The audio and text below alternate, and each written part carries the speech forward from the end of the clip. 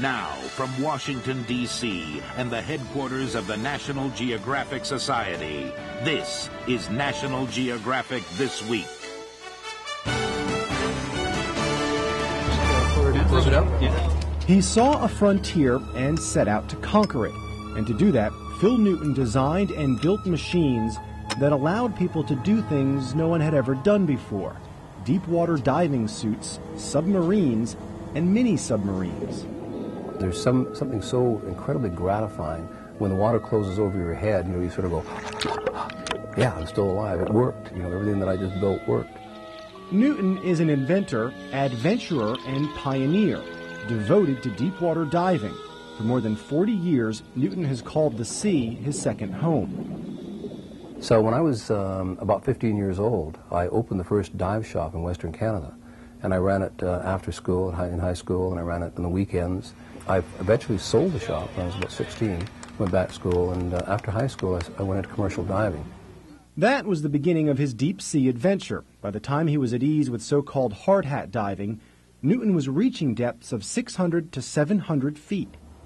In 1968, myself and a team of divers made the first ocean commercial 600-foot dives. 600-foot dives today are routine. That routine comes with major risks. So I had to bend 7 times in a 2-week period during the experimental dives. I wound up from experimental diving having vestibular bends in the inner ear. That's what these big hearing aids are from.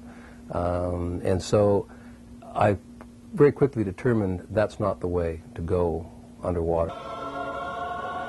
Nuytten's vision of the future already exists on film.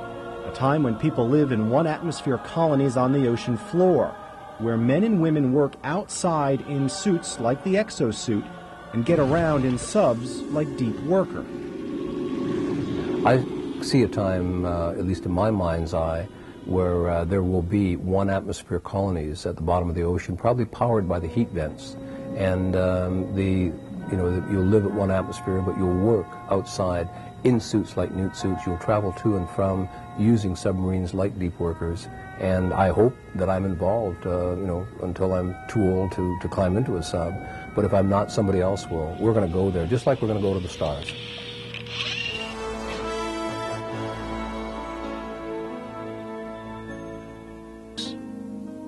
I think we're fortunate to be in the sort of generation that's the first ones to see this planet from space and to understand that this planet should not have been called Earth. It should have been called water, because it truly is a water planet. And I kind of, in my poetic moments, I like to think of myself as forging passports to allow us to visit the 3/4 of this planet that we were denied access to by birth. And so that's what building this equipment is all about. And that's what understanding the undersea world is all about. I really believe that we're the early explorers, the first wave that we're moving into this part of our planet. Phill Nuytten envisions devices that will help him construct a self-sustaining station deep under the sea. I am very interested and have been doing a lot of sketches and a lot of thinking about an undersea colony operating at one atmosphere in deep water.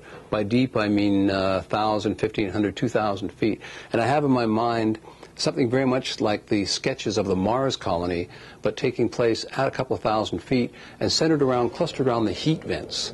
Leave your colony to go to work, mining the heat vents for their minerals, wearing something like this, an advanced version, and driving something like the Deep Worker. So a very grandiose, ambitious scheme, yes. Doable? Absolutely. Absolutely doable. And it's going to be done. If not me, someone's going to do it.